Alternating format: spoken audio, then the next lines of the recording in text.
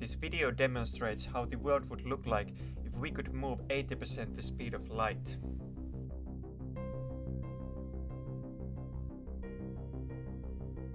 When moving very fast, lines and objects become distorted. This is not because they are actually curved, it's just an optical effect due to the finite speed of information.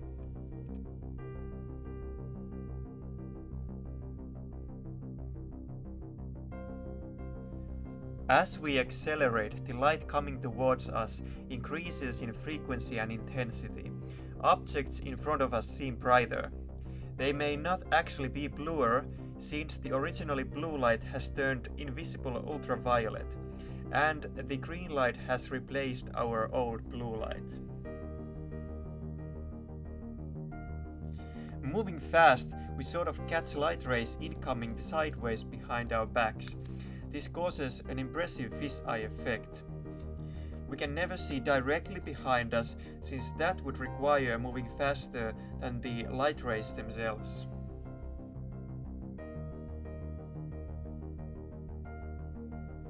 Turning around and looking back, we see the ground much closer than it actually is. This is also due to the finite speed of light and information.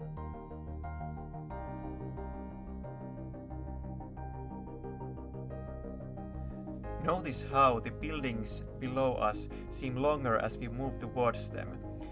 Actually, they are shorter due to relativistic contraction, but the delay effects overrule the Lorentz contraction.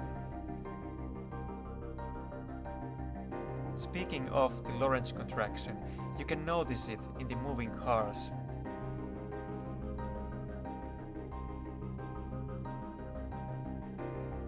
The cars are not only contracted, but they also look kinda skewed.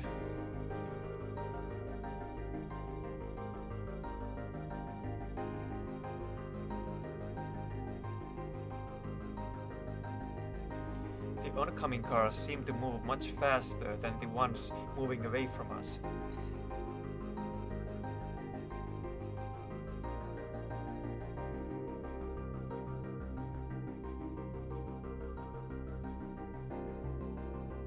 Curiously, the cars moving away from us seem to be moving extremely slow relative to the ground.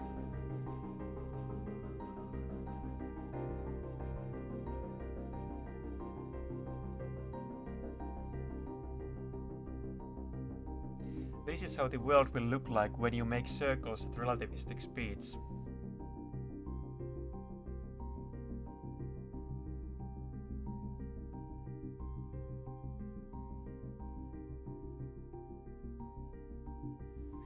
This was a demonstration of some nice visuals. If you want more explanations, check out some of my other videos. Thanks for watching. See you.